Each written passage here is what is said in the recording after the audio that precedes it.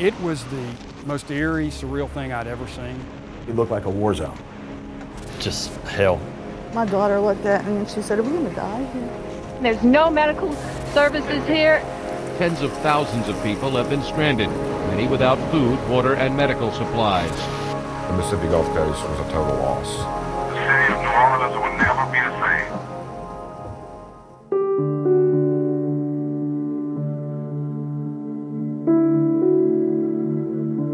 Dialysis is for patients who have kidney failure. Any fluid you take in, if your kidneys aren't working, it's hard for you to get rid of that fluid, so it accumulates in your body. Eventually, it will cause death.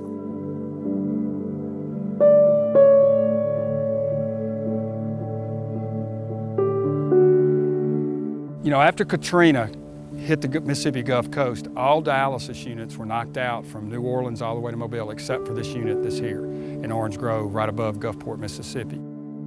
Flooding is really bad for us, as well as not having power. We're not going to be able to dialyze if we don't have those two things. Katrina came through the Mississippi Gulf Coast on a Monday. I got in the car and headed down to the Gulf Coast just to see, you know, what I needed to do. The eerie thing is it was completely black. There were no lights on, it was a moonless night. Nothing was open, everything was damaged. I turned to go to our Orange Grove unit. I saw the light and it was on.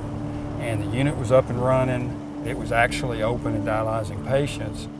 I came in and I walked in the unit and the staff there started crying. They had sent their families away. They had stayed back to take care of the patients. And they didn't know if their families were safe. Their families didn't know if they were safe. Everybody was scared. We was terrified. We didn't know where to go or what to do until they told us. You couldn't communicate with anybody. When you see like cell phones not working and power lines down, just one after another, all phone lines, nothing was working.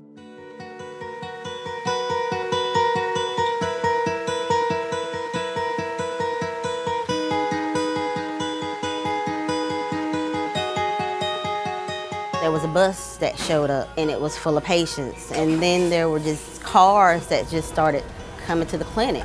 These weren't our patients. These were patients from all over that just needed dialysis. Everybody was just trying to make heads or tails of what was going on. It was a bit overwhelming. Their first question was, what do we do? I just looked at them and said, we do what we always do. We take care of whoever walks in the door. Patients was coming in and out, and our faces is what they saw. We couldn't show how upset we were or how hurt we were or worried about what we had or what we didn't have. Knowing that the patients were here, they saw a smile on my face every day. They did everything they could to help you, especially, you know, like me, having so many health problems. Even though they had lost their homes, lost everything, every personal belonging they had, they got up and came to work every day. My family was in Atlanta, and I stayed here. The shifts was like between 12 and 16 hours. That pace was steady, it didn't stop. And once somebody get off, someone else got back on. We knew we had to get it done, and I mean, we just did it. When you have an extreme situation, you go to extreme measures to make sure people are safe.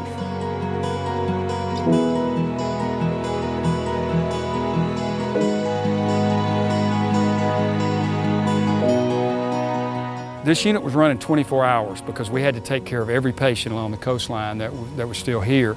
The one thing that we really needed to overcome was the fact that our staff, who were going to have to take care of these patients, had lost their homes.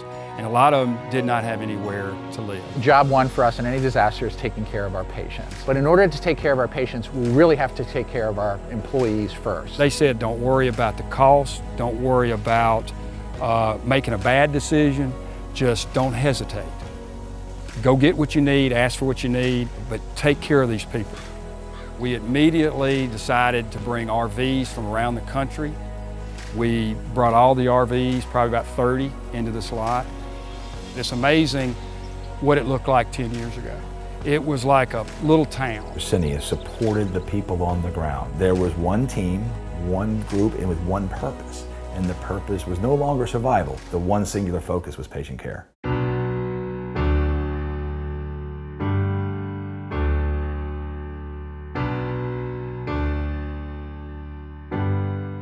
It really was an amazing time for people to regain the fact that they were humans, taking care of humans, and everything else was thrown away. It didn't matter about any of that outside noise. You focused on one thing, and that was caring for your patients. It's very personal because dialysis patients come 3 times a week, and they're their extended family. Over the course of the years, you become very, very personal with the patients. You learn about their families, they learn about your families, and you really become to love them over the years. It was a relief to see a face that you really cared to see, you know, that you depended on and that you knew was going to be there for you. It was a good feeling. It was to know that our patients had survived and that we didn't have any, you know, that had lost their lives. I've been a dialysis patient for 15 years. Well, I feel like, you know, they my family, you know, my team support. I'm here more than I am with my family. I'm honored to take care of him, so I'm honored to be called his nurse. I'm definitely very privileged.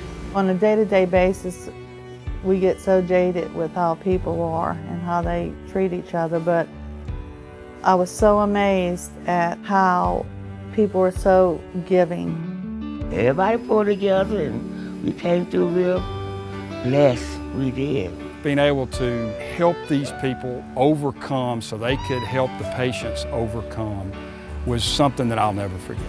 If I ever had a doubt that people would come together, that's all been dispelled. I've never seen such an outpouring of love from staff and their patients in a company.